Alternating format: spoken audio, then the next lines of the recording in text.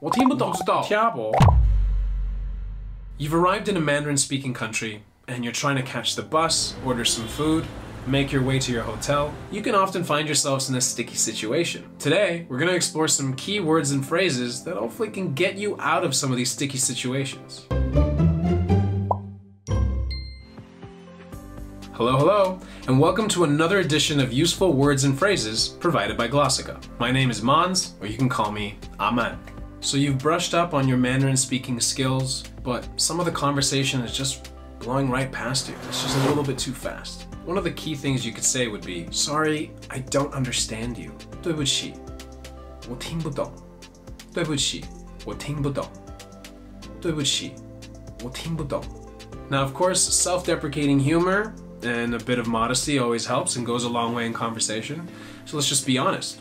Your Mandarin's just not so good yet. So one of the best ways to do that is to say, 我中文不太好。我中文不太好。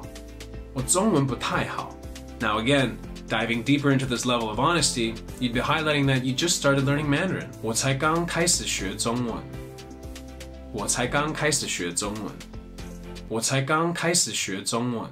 Now, if you really wanted to be a pro at this, you'd combine them both, and you'd say this. 我中文不太好，我才刚开始学。我中文不太好，我才刚开始学。我中文不太好，我才刚开始学。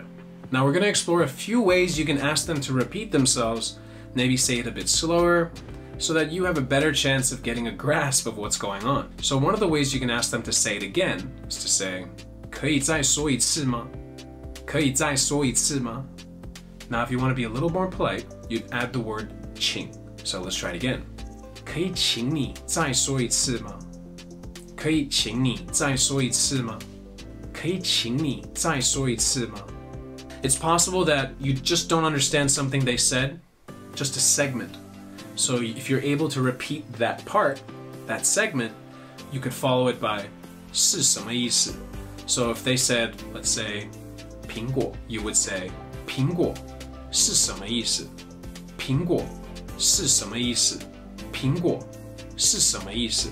This way, you're asking them to clarify, and you've repeated the exact thing you want them to explain. If they're just talking at a very rapid speed, you can try this again, where we ask them to slow down a bit. 可以请你说慢一点吗？ Now notice I already added the word 请 in that phrase, so I'll try it again without, and I'll try it again with. 可以说慢一点吗？可以说慢一点吗？ And now the polite way, 可以请你说慢一点吗？可以请你说慢一点吗？ Hopefully that wasn't too fast for you. So today, we covered a few key words and phrases that hopefully help you tackle some sticky situations and conversations you might have in Mandarin-speaking cultures. On behalf of Glossika, I thank you again for tuning in to that Indian guy teaching your Mandarin tips and tricks. Now remember to like, comment, and subscribe. And until next time, 下次见.